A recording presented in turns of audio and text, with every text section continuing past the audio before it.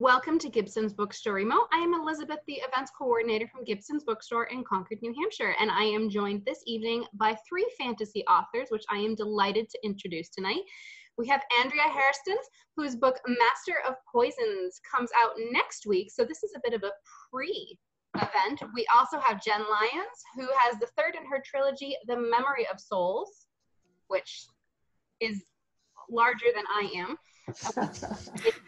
And then we have Ryan Van Loan with The Sin in the Steel. Good evening, all of you. Welcome. How are you tonight? Great. Good, great. Yeah. Just real quick though, not a trilogy.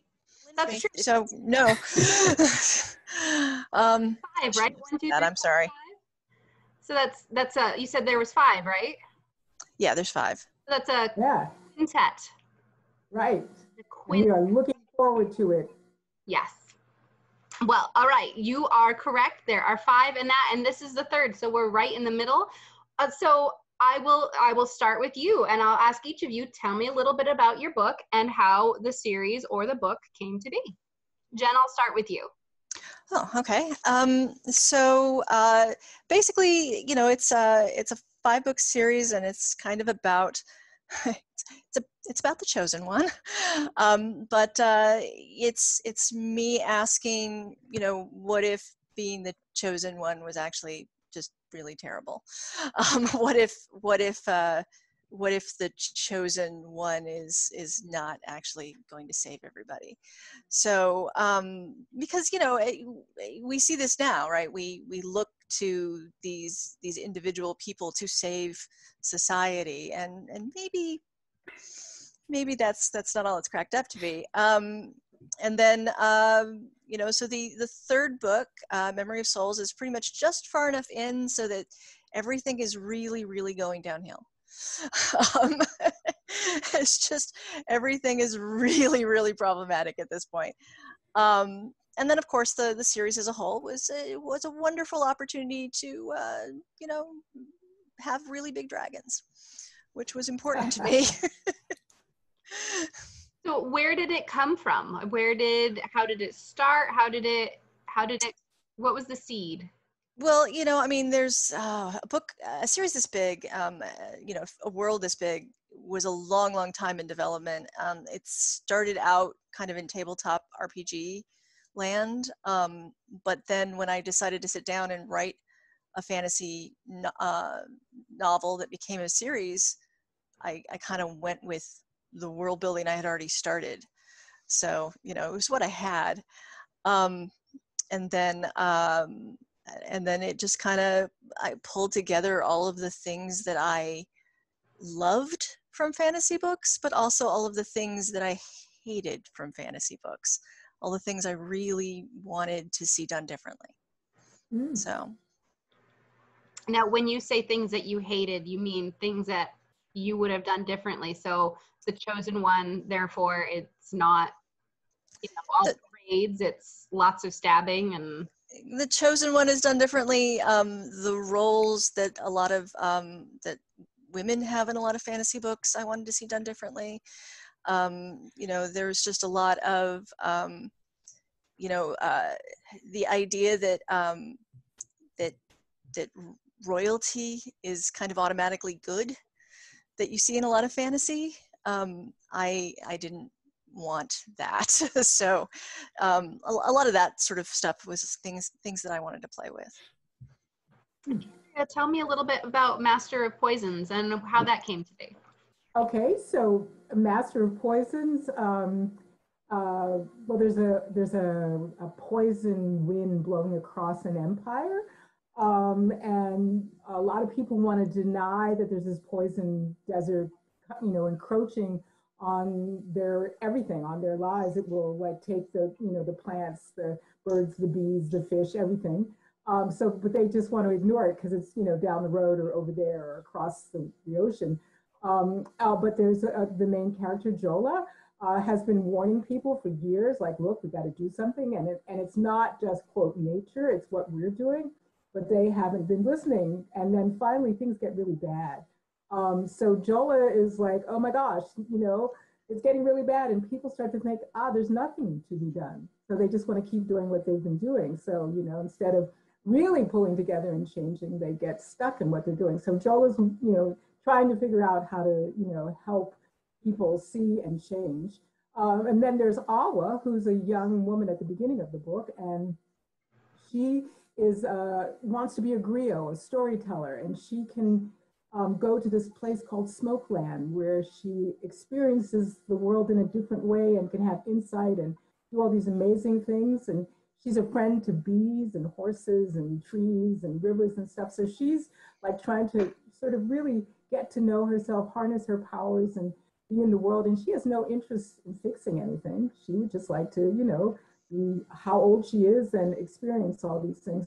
But the two of them are tested, you know, as they really try to figure out how to conjure the world they want. And, you know, and she does love the world, but why should she have to fix it? Can't she just, you know, be in it?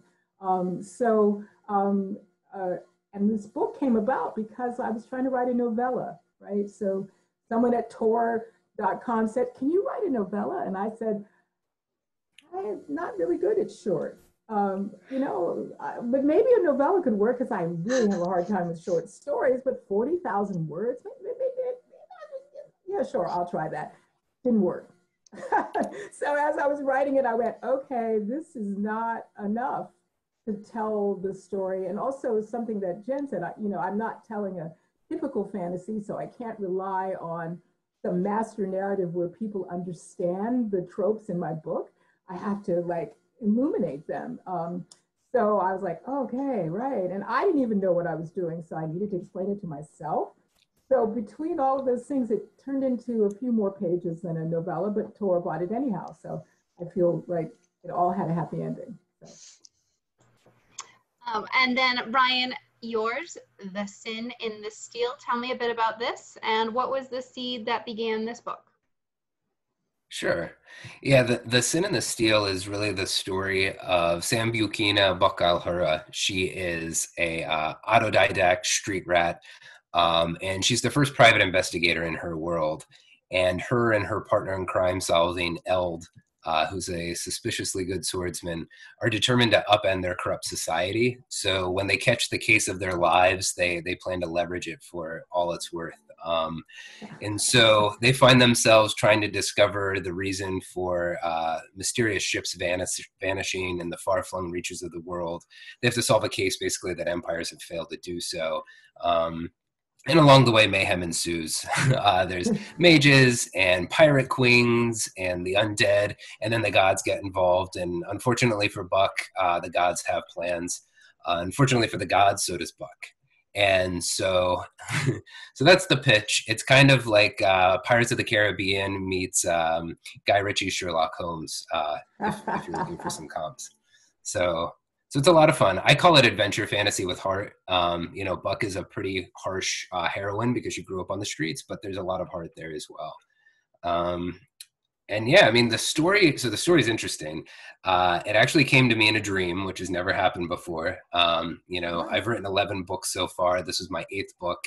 That was the first one that came to me in a dream. It was actually Buck's voice woke me up. And character always comes to me first. So I normally hear voices in my head, which, you know, can sometimes be a little disconcerting. But as an author, I think it's okay.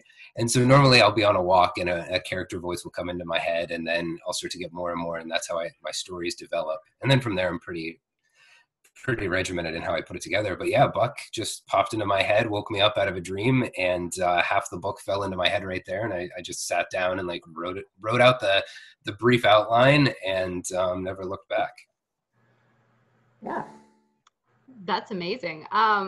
I will mention at this point that we have signed copies of all 3 of these titles. Ryan's have already made it back to us, and then Jen and Andrea are sending theirs out tomorrow. So they are actually signed, not just book plates. They are available from Gibson's Bookstore. We are happy to do curbside pickup if you're local, and we do ship internationally as well. So the next question I will ask the 3 of you. Andrea, I will start with you. Are you a pantser or a plotter when you start designing your book? Now, I'm getting the impression you might be a pantser if you said you tried to start a novella and then it got bigger? Well, you know, I think I go back and forth. So I had a plot for the novella that was very, I thought, oh, I got a plot, you know, but I'd never done that before. But I thought if it's a novella, I better have a, you know, a tight plot. And I actually did the plot that I wrote, you know, so, you know, but I was like, but wait a minute, like, how does this happen? So what was actually the beginning of the book is now the middle of the book.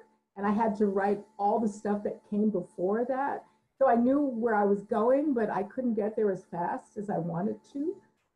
So I had to, and I also had to do a lot of world building. So I had people coming to me in dreams. This is the pantser part, you know, talking to me, just like Ryan, you know, and they insisted, like, wait a minute, what's my backstory? Excuse me, girl, I have a lot to say to you. And where am I? Like, why do I think that? Why am I doing that? Like, in fact, who am I? You don't know who I am. So you think you know who I am and you put all that stuff over there, but how did I get there? And nobody will like me if they don't know. And I was like, oh, shut up. Because I'm trying to write a novella. So for like a year, I was trying to write a novella, but I wrote it all down because, you know, they were talking. I thought, okay, I respect you. I will write it down, but I'll shove it into that plot that I wrote before, but it didn't shove in. So then I had to write 200 pages, really literally, to get to the quote beginning of the book, except for the first line. The first line is the same. So I left the first paragraph is the same, but in between the first paragraph and the second paragraph of the plotted version is 200 pages. So it's just very funny to think of those things, especially at night when you really do want to go to sleep and someone is telling you, you don't know what you're doing. I know what you're doing. Let me tell you. So I do both. And Ryan, you said that characters just kind of speak to you in your dreams. So I'm getting the impression you might be a pantser as well. So yeah, it sounds that way, but I'm actually not. My characters are very organic. They just kind of come to me. I don't really seek them out, and they, you know, I'll get a feeling of sense of who they are by what I'm like hearing. Which again sounds weird, but that's just how it happens. But after that, I'm very much an outliner and a plotter. I have a very regimented way. For me, like the outline is my first draft. You know, somebody said that the first draft is the story you tell yourself, and the second draft is the story you tell the reader. And so for me, my first prose draft is actually me telling the story to the reader, because I've already told myself the story through a pretty complex outlining process. I use 7-point story structure and the Hollywood formula for the emotional beats, and then I'll actually do a whole summary myself and write that out, and that's normally 25 to 30 pages. So I know the story that I want to tell by the time I hit the prose part of it. But I think at the end of the day, we're all pantsing at some point. It's just, where do you choose to do that discovery work? Is it, you know, kind of up front, or is it as you go? But that's kind of how I think about it. And Jen, how do you have a 5-book story? Do you plot or pants? I do both. So I like to call what I am a milestoner, because it's neither a fully outlined thing that I will studiously stick to, nor is it you know, changing as well. It does change, but it's not. I don't sit down with no idea of what I'm going to do. I do sit down with an outline, but I sit down with a list of milestone points that I want to reach along the way, and how I get to those milestones, that I may not know, but I know where I need to be at each point. And as long as I hit those milestones, I'm good. And that allows me the flexibility to still have discovery, you know, so I can still have those happy accidents that I then want to develop and explore more without jeopardizing the overall story. So all three of you, oh, go ahead. Oh, no, I just wanted to say, sometimes I actually write a screenplay for my novel, and that that's a wonderful outline. So I do it for my second novel, Redwood and Wildfire. I wrote a screenplay, and then I went from the screenplay to the novel, and so I could follow the Hollywood points and do all that stuff. but you know, I had to go from a screenplay to a novel, so there was so much discovery of the interior of the characters, so that it was really fun. So I like that. So I mean, what I'm working on now, I wrote a play for it, and now I'm turning the play into a novel. So that's interesting. So all three of you have mentioned your world building. So I'll pull my next question from there. Where do you each start with world building, and what is the most fun part of creating a new world for you? All three of you have worlds that are not here. So how do you do that, and what's the best part? Ryan, I'll start with you. Yeah, it's a great question. I mean, I think for me, I'm always interested in cultures that are kind of at a confluence point with other cultures. So, you know, quote unquote melting pots, but not really necessarily melting into one another. Often there's friction there, but, you know, real world inspirations from the Mediterranean or, you know, the Umayyad Empire in southern Spain and North Africa, the Caribbean. Those are the types of places that I always find really interesting, and we don't necessarily see a lot of in fantasy, although that's definitely changed in the last few years, which I think is good. So those are the types of things that get me interested. But again, going back to character, it's kind of what is the impression I'm getting that this person's world is like, and then thinking about what do I want to build around that? What's going to cause the most tension? What's going to be the most, I don't want to say painful experience for them, because I don't get joy out of torturing characters like I know some authors do. I actually feel awful, but what is really going to hit home there? And then I just start layering it on. You know, I think the iceberg is that analogy that gets thrown out a lot. What's above the water that we can see on the page, and then what's below. But I don't go too far below. What I like to do is use on the page descriptions to let the reader know that there's something deeper out there. So it could be, you know, a character talking about the next quarter over, and the way they describe that place tells you a lot about it, whether it's, you know, been recently gentrified, or whether it's kind of where the old money lives, and those sorts of things. And I think if you can sprinkle those details throughout, does a lot of the world building for you without having to sit down and necessarily map out, you know, 20 family trees. Jenn, what's your favorite part about world building? Where do you start with that? Don't make me choose. Don't make me choose.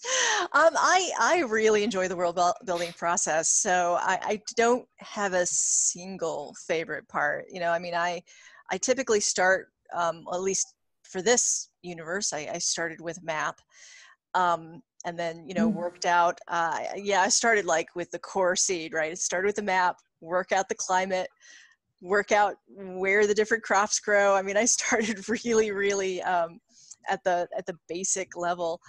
But, you know, I mean, I love developing the cultures and figuring out all of the different, you know, specialties and regions and economics, and, you know, all of that sort of stuff is just fun to me. So I know a lot of authors think of that as work, and I think of that as the treat that I get to do, either before I start or along the way.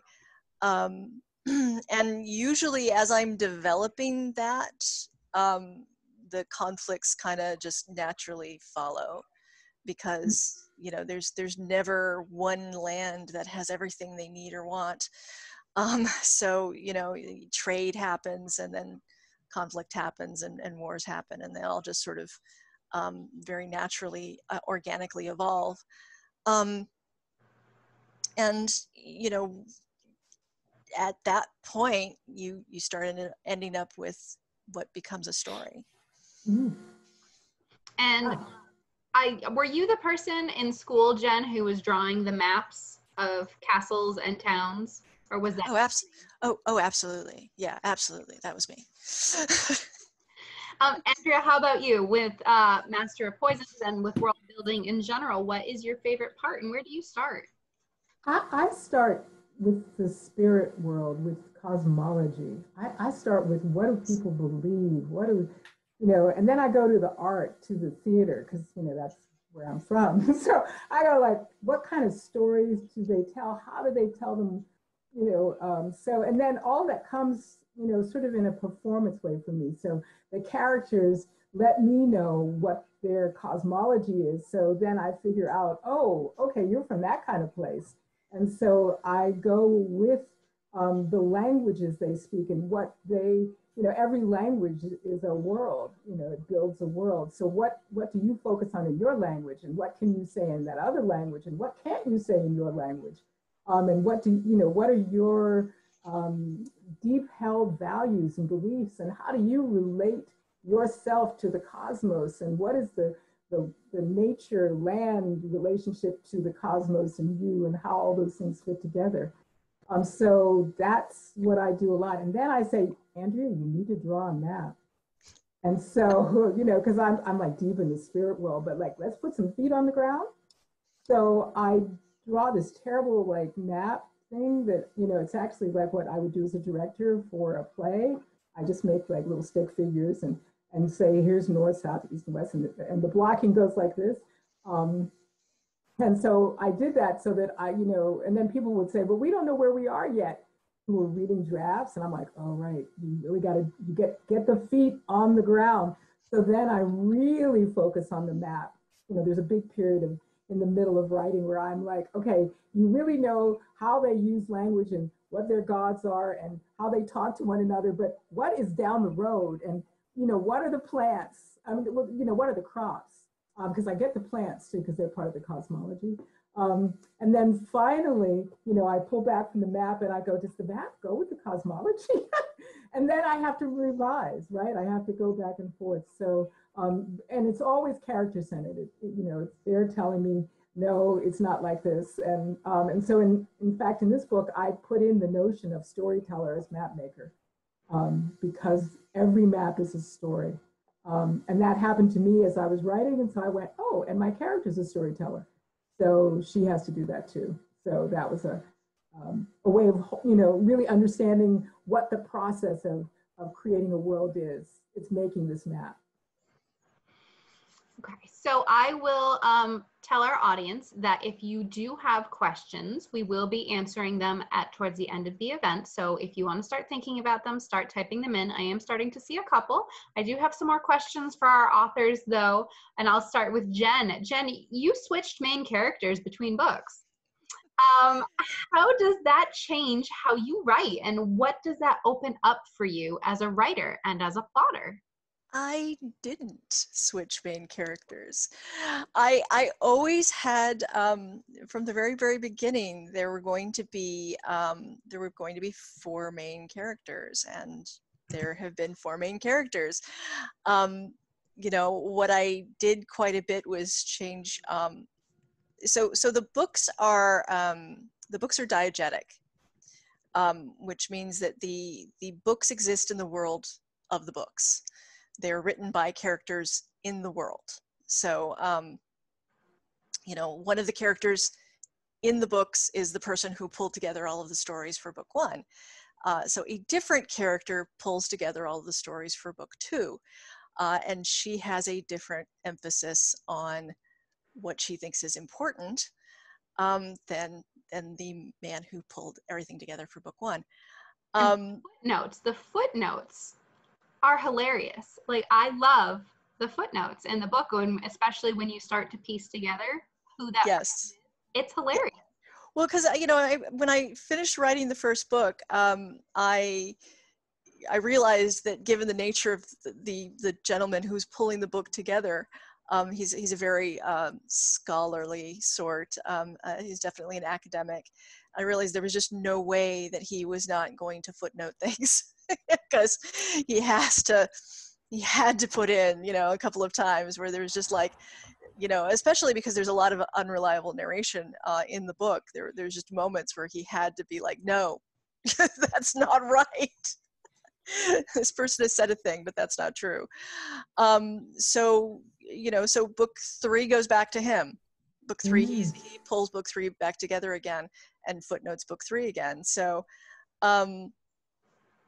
but it was what the books needed. I mean, I guess in terms of the main characters and who has those larger roles. Book 1 was largely about Kieran, and book 2, although Kieran is there. I mean, you're not wrong. It does mostly center on a different character. But that was what book 2 needed. So, you know, there was never any doubt in my mind that that was how I needed to handle it. Thank you. Andrea, how differently does an older protagonist approach a quest than a younger protagonist? And how differently are those written and plotted? Whoa, right. So I have an older character who gets older. They both get older, so that's the same. But one, you know, thinks I know everything, and the other one thinks I'm trying to learn everything. So they have really different intentions, and then, you know, obviously different experiences.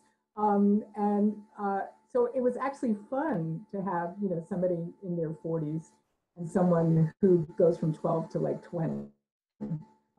And, you know, people were telling me, oh, but people will confuse it and think it's YA, or, you know, and yeah, right, whatever. So I'm an older person, and I didn't have YA when I was growing up, right? We just had books, and if you liked it, you liked it, and if you read it, you read it. So I read whatever I wanted, you know, and my mother would go, oh, you're reading that. And then what do you think of it? And I would tell her, and she would laugh sometimes. And later I would realize that this was some, quote, adult book, but she thought that what I said was like right on, and it was the story I was getting. And so that to me is what I wanted to do with the two protagonists, that the things that each of them, you know, is curious about, focused on, passionate about, is very different because of where they are, but they're in the same world, and they also share a lot, so that they're able to, you know, connect about this world and about their quests. So eventually they, you know, meet, and, you know, and they find themselves in each other. So that was also fun. And they're not, you know, it's not a romance, it's none of those things, but it is kindred spirits. And I really enjoyed having kindred spirits from different age groups. It can be difficult to find adventure and fantasy novels that do have protagonists that aren't just in their 20s as well. I just read a book and I loved it because the protagonist complained about his knees. The whole book, and he's like, oh, I would have made this jump when I was 15 years ago. And I'm like, I relate to this. Like when I get down and I try and get back up, I mean, I love fantasy novels with all ages of protagonists, but it's like, I see myself right here where he's like, this doesn't fit like it used to, you know, and I love the older protagonists now. Ryan, I'm going to switch to you. Talk to me a bit about imbalances of power and how people struggle to change or keep those imbalances, like haves and have-nots, street gangs and pirates.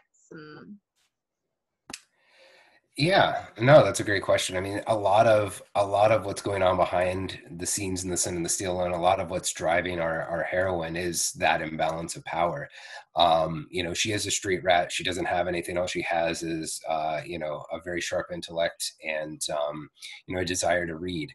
One of the reviewers compared her to Alexander Hamilton, which I hadn't thought about before, but I think is actually pretty true. You know, kind of came from nothing, an immigrant. She's not an immigrant, but she's coming from nothing and has to use her wits to survive. And so, you know, the book does explore a variety of those different power imbalances. And she's always striving to put herself on top, because if you're not on top on the streets, you're going to end up dead in the gutter.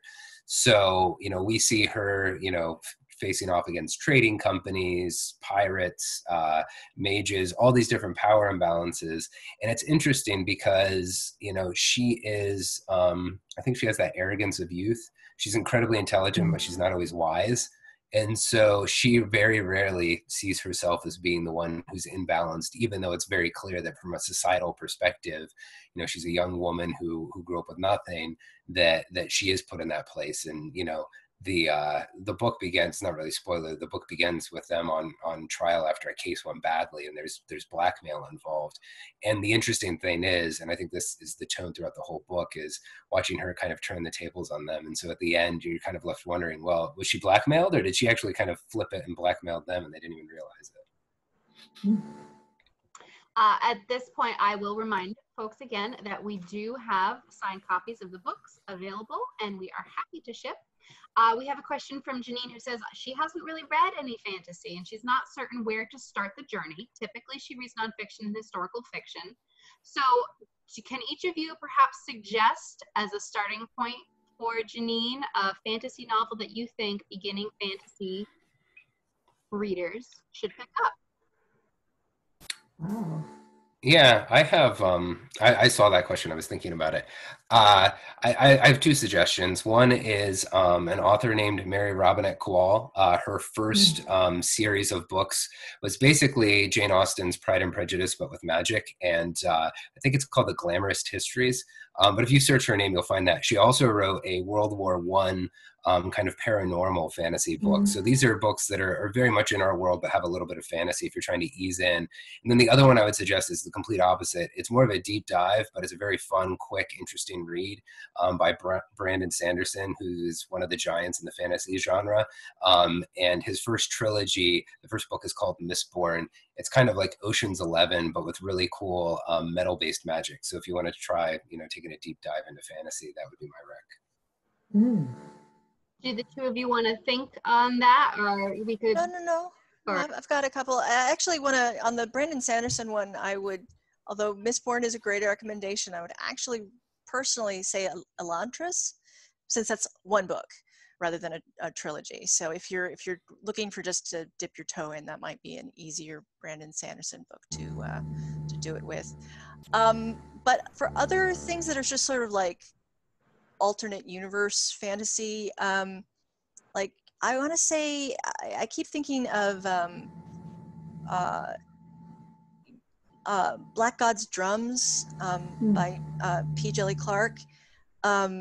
That sort of takes place in a America that never was kind of deal. It's a little steampunk, but it's really, really good. Too, so. Yeah, it's not very big, so it's a quick read. I mean, fortunately, certainly there's a lot of historical-esque fantasies that I'll probably hit the right history note with you, but a lot of it is going to depend on your own preferences for this sort of thing. So it's hard to give a recommendation since it's such a big field. Well, I'll recommend Everfair by Nisi Shaw. Yeah, that's a good one. Yeah. Steampunk historical. And I'll even go back to like older, like read Octavia Butler's Kindred, which was actually originally published as historical fiction. All right. So that's those are really, really, really interesting. And I like if you want like, okay, I'm going to start on huge, big books and read forever. Like, how many words in yours, Jen? Like 1 million words? For the whole series, yeah. For the whole series, and those are great because you just you live in them. So I love anything by Tad Williams. I really enjoy just plunging in, and the prose is really delightful. And so anything of his, would be fun. So. And I wrote a historical fantasy. That's right, Redwood and Wildfire. I'm just realizing that's like 19th century, turn of the 20th century. So that too. And a lot of people couldn't decide whether it was historical, romance, fantasy, magical realism. So it's sort of on the cusp of things.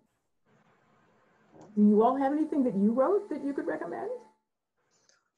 Well, I mean, this is my first series, so. Oh, okay. Okay. Yeah, and I'm a debut, but if you like Pirates of the Caribbean, meet Sherlock Holmes, I think. Yeah. Okay. Janine says thank you. So my next question is specifically for Andrea and Jen, but Ryan, feel free to pipe in, and it does call back to a comment you made, Jen, about fantasy written by female authors often gets classified as young adults. Do you have any things you want to say about this? About that you might? I hate it. Ditto. I hate it. I think it was Andrea's comment about that, but yeah, it was, I mean, I've seen it.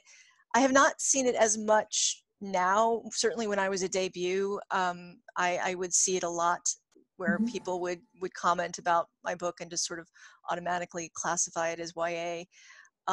Because in the first book, the main character, you know, goes from being a teenager to not being a teenager, and then is going to not be a teenager for the rest of the series. But you know, it's just such a weird default. You know, I too kind of grew up in a time where that was not really a thing. You had a fantasy and science fiction section, and that's where you went. And Yeah, yeah. so it didn't even occur to me that people would do that, you know, would assume that my books are YA. I'm a little mystified by it, to be honest. Yeah, for my third book, which has some young characters in it, my agent said that people liked the book, but they were worried that it had too much of a YA feel, but was also an adult book. And so, how would they categorize it? Um, but I just decided I would persist in writing what I wanted to write, which is that I'd like to include people of all ages, or like a diversity of perspectives. So age is one of them. And again, Master of Poisons, they didn't say anything about that. They were like, fine. Yeah. So that was like just like what you said, Jen. I think maybe things have changed. So I'm hoping they change. Oh no. I don't know. I don't think Well, so. we, I still see it with debut authors who are women. I okay. still see it. I still see that automatic default assumption that you're Yeah, writing well, and it's YA. patronizing. It's very patronizing. The assumption is, I invite young adult people to read my book. Sure. So that's not what I'm saying. I'm not saying I'm not writing for them, but I'm not doing the thing where I'm writing to this niche audience that looks like one of the characters in the book, right? I'm writing a story that I want people to read and relate to, and from wherever they come, from wherever they stand. And I'm hoping that they'll just stick with it and find what they can get out of the story. So that to me is why I write, not because I'm not trying to like go, okay, I'm writing for that teeny weeny group. And that's a marketing tool. So it might be a big group, but I'm trying to write a story that is actually multifaceted. So Brent asks, when writing a series, what are your strategies for making each book satisfying on its own while still setting up future books?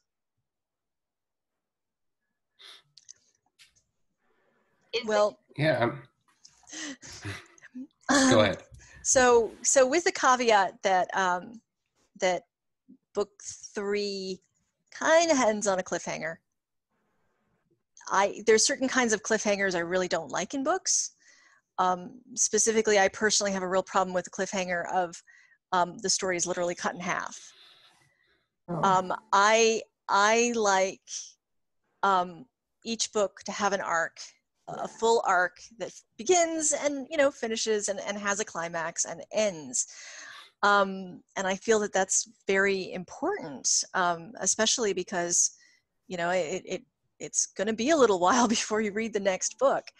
So I just think that looking at each book as acknowledging that it needs to be its own book is important. And then if you want to have a little thing in the epilogue or whatever that suggests what's going to happen, a teaser for the next book, fine, that's great. We love that, but that's not the kind of cliffhanger I'm trying to avoid.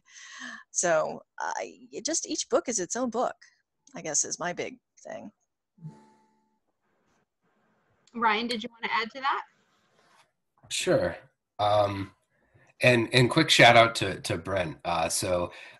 He is part of the Blockbuster team for Fire Lit Mag. So if you're looking for some amazing fiction by Black voices, check that out. And he's actually doing a collab with Tor.com, I believe, and open to submissions, I think, although check the internet because I could be wrong. So shout out to Brent. He's a really, really great guy.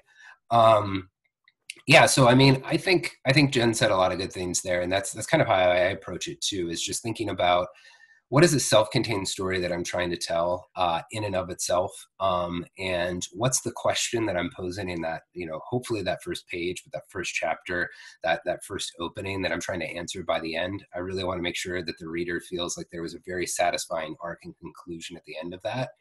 Certainly there can be larger objectives though, and ideally I think that's what you're looking for. Like, what are those small milestones that aren't really small, they're big and there's fireworks and it's exciting, but what are those even larger ones that there's, nobody thinks that is this going to be solved in one book? And whether you introduce that at the beginning or the 2/3 mark or even in the epilogue, I think that's all fine. The only thing I would caution is when you are writing a series, make sure that you're leaving hints along the way so the reader doesn't get to the end and think, wow, that's it.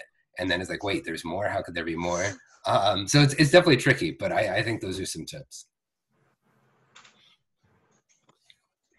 So I have another question here, which I think I will address to Andrea because she mentioned this, that she had lots of things, backstory for her characters and for the story. Was there anything that didn't make it into the final edit that you wish you could have kept? No, because my problem was the 40,000 words to get it to be bigger. So I got to put in everything. That was, I had to keep pulling, come on, get the rest of this out. So, because, right, while I was writing, I was doing lots of research and I would go, oh my God, I want to write about crows. And then they would end up being a character. So I have animal characters who have point of view chapters. And then I was like, oh my God, crows are amazing. How can I get that in? And I got it in because it solved a plot problem. So I had wonderful moments of oh my God, how can I need a point of view that's big. So I used the trees. And I had done all the research, and trees are amazing. They communicate with your roots and chemicals and all this stuff, and they live a long, long time. They have a deep view, and they're they understand the dirt. I mean, they're great. So when I had to tell a big part of the story that no one else could have seen, the trees were coming to my rescue. So I felt like I got to put in oh, this is a neat thing. I'm going to use that to solve a problem. Of the backstory of how this works. So I got to use all of my research. It was Jenn? I got one. So I mean, the problem with my series is it's the cast of thousands, right? It's a huge. There's all these different characters that are off doing things, and unfortunately, sometimes they're doing really interesting things that have nothing to do with the main story. So there definitely were some times where I, would catch myself writing a couple of chapters about what was going on with certain characters and then go, oh, that's not important. So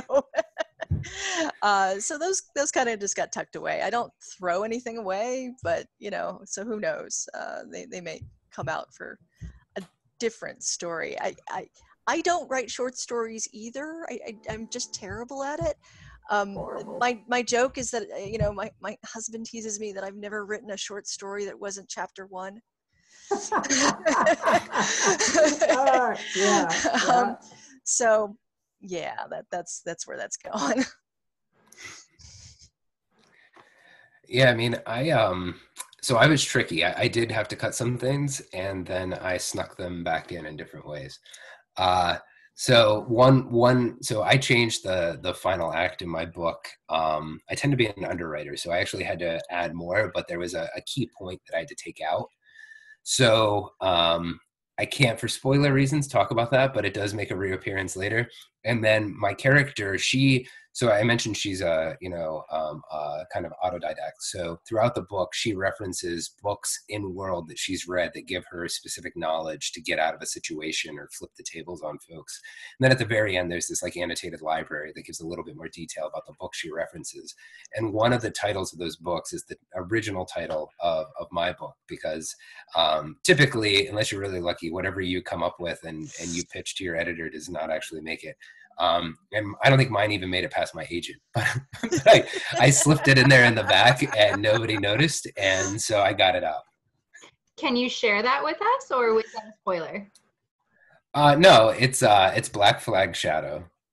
Sometimes I feel like the extra bits need to be pre-order incentives. I feel like if you could write a couple extra scenes that never made it in, I feel like people would like that as the incentives. But right. Well, the thing that I do is like in a book that I wrote, We'll Do Magic for Small Change. That's the title. Actually, my titles tell me what the book is about, so usually they don't change. So that's the title of that book. But it had 20,000 words too many. So I didn't take out any action, any character, any event. I just had to go through and edit every moment because it had 20,000. My editor said, cut 20,000 words. And actually she meant cut a whole lot. But I took her literally. So I went, oh God, I gotta cut 20,000 words. Oh my God, that's gonna be hard. So I did it. It was more like 19,800 or something. And then I sent it back to her and she said, wow, okay, great. But so it was more, that do I need all of these words to say this? Because sometimes I need a whole lot of words to figure out what I'm saying. And then I needed those words, but does the reader need all of those words? So that's more what I tend to cut out, like, ooh, and we don't need to know every single aspect of this really incredible action that you've written. Just get rid of what's not necessary. So, and now that I can cut 20,000 words from a 120,000 word novel, I feel like, wow. So I did that on Master of Poisons as well. Not quite as many, but I did one of those edits where I asked myself, what on this page can go? Bethany asks, in what ways does the depth of your world building influence other types of art and creativity you create or seek out in your life? I want the theater person to answer that one. Oh, okay. Well, I really feel that I rely on my theater. So I rely on like polyrhythm. That's something that's in my book. So I'm a musician. So I play balafon, which is a West African instrument. And I know griots who tell stories with amazing, like, oh my God, tama drums, which I put in my book. So all the things that I do in the theater end up in the book. So when I have a moment that's on stage, I just pretend like I'm a director and a playwright, and then I do it and I draw from all the research that I've been doing for, like, I don't know, my whole life. So that then I can really make it a real moment. Like, would this work on stage? And that's actually the question. And I've done a lot of world building on stage, literally, like we make the masks, we build the sets, we act the show. So I've actually created different worlds, different times, different places. And so I use that, and that's what I like. So when I'm writing a novel, I go from the theater world. I love festival drama. So I have festival drama in Master of Poisons. I have mass, I have music, I have storytellers, and they tell a great myth. And this is based on all the theater that I've done for years and years, and particularly West African theater or Caribbean theater, or even Indigenous American theater, where it's not necessarily a narrative action, but a monumental moment in the cosmology of the people that is represented by the entire town, right, or the village, and you all come together and you make meaning with each other. So that's like I love that, and then I try to make my book do that. So that's the kind of world building I want to do, that the reader can have a sense of that. Do Ryan or Jen, can either of you think of anything in particular that world building influences in your life? So kind of basically everything. I mean, I very much relate to what you just said. Everything that I am interested in, everything that I do as an artist, all of my hobbies, all of those things sooner or later will show up and will make themselves known in the books in some fashion. Yeah. Yeah, I mean, you know, I think particularly when you're doing something that is this grand and big, that you're going to put all of yourself into it. Sometimes whether you realize you are or not. Right. So you look back and go, oh, Ooh. okay, yeah. Yes. That wasn't personal at all. But you know, I have an awful lot of things that I like to do on the creative stage. In some cases, having come from a little bit of a theater background myself, also on the stage. Yeah. So yeah, I think that just all helps. It all makes it richer. Yeah, I mean, I don't know if I have anything creative or artsy about my world building influences, but I mean, definitely my world building influences the history that I read. I'm a huge history buff, but it'll get me reading things that I might not otherwise read.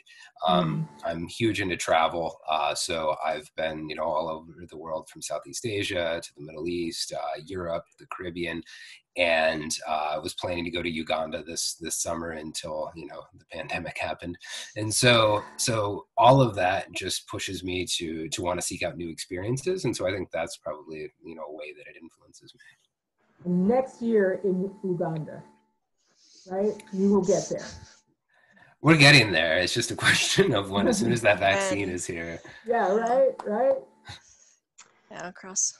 Yeah. Cherie asks, without spoiling the novels, as best you can, which scene, chapter, or character was your favorite to write and why? Oh gosh, you know, I had a huge amount of fun writing book 3, so it would be very difficult for me to point to any specific part of it and go, this was my favorite, because I would keep updating and going, no, this is my favorite. This was my favorite. But there was a bit of world building that I did for the religion side of things. One of the god kings that is worshipped on one of the other continents that they travel to is this fellow called the Lord of Little Houses. And I'm not going to explain what he does or what that is or anything else like that. Just know that I am a 12-year-old. And, and I giggled the entire time I was writing that.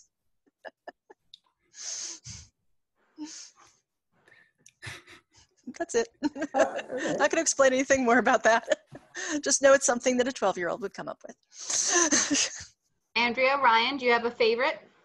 Well, I have many favorites just like Jen, but I think I could say I have like 10 chapters that are from non-human characters. And it was really a lot of fun to write all of these non-human characters and to try to, you know, get inside of them. So this for me was a theater event. So what I would do to write them was, you know, a theater exercise. So I had to become them and then use my senses and thoughts and emotions from their perspective.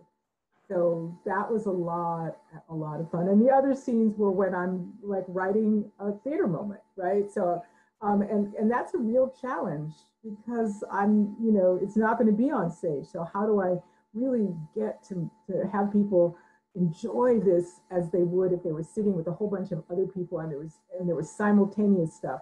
You know, in a performance you can see it, you can smell it, you can hear the other people, your hearts, you're all beating together. The music is happening and a character is talking and they like jump at you and you're like, you know, I mean, all of that. How can I get that with the linear process of one word after another? So that was a challenge that I appreciated. And so I enjoyed trying to, you know, make that work along with trying to like get inside a bee and be a bee character.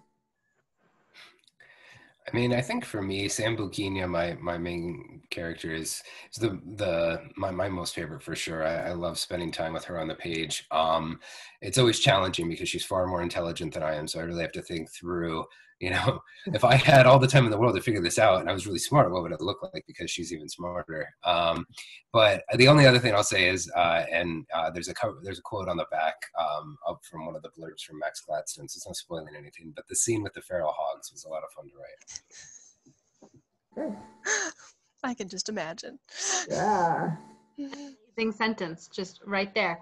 Yep. So I'm gonna take us out with some rapid fire questions for each of you, some just fun. But I will mention one last time that these books are available signed from Gibson's Bookstore: The Sin and the Steel, Master of Poisons, and Memory of Souls.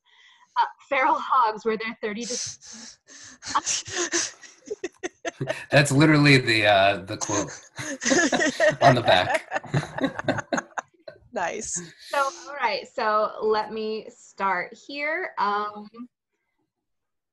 Okay, Andrea, salty or sweet snacks? Salty. Salty. Ryan, last book you bought for the cover? Eliadon Johnson's Trouble the Saints. Jen, do you use the Oxford comma? Yes. Okay, okay, Andrea, what is, do you prefer summer or winter? Summer. Ryan, what is your ideal sandwich? Well, it's BLT season, so I'm going with that. Okay, and Jen, what is your zombie apocalypse skill? Dead.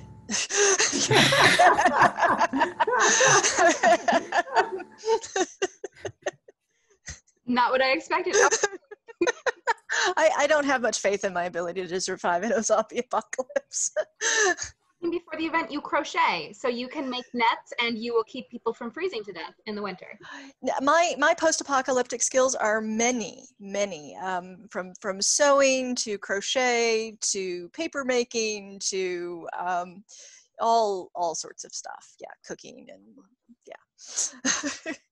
If zombies are not part of the equation, if just surviving is part of the equation, I'm good. All right, caveat to the question. Okay, thank you to the three of you very much for joining me this evening. This was a lot of fun. I appreciate your time. One last time, thank you everybody joining us from home, and thank you to Ryan Van Loan, Andrea Hairston, and Jenn Lyons. Have a great night, everybody. Thank you. Thank you for having us. Thank you. Yeah.